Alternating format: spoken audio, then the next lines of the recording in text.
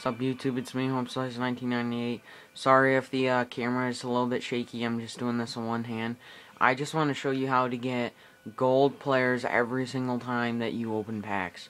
This is really all you have to do because first I did this glitch and I got DeMarcus Cousins, and then right afterward I got this guy, and then I ended up later getting him, and then I was like, well.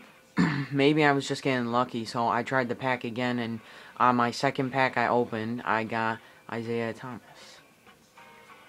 So this is really all you have to do. You gotta go and buy purple packs until you get this guy named Greg Smith. Now the weird thing about him is his value fluctuates every single day. But the weird part about him is you can't sell him. So it's really weird. So this is a glitch. You have to have this guy, Greg Smith. So if you get him, then you're in luck. So just get Greg Smith. Next, go to your My Team and remove everything. Coach, point guard, and your bench. And then just go to your starting lineup and put Greg Smith at power forward.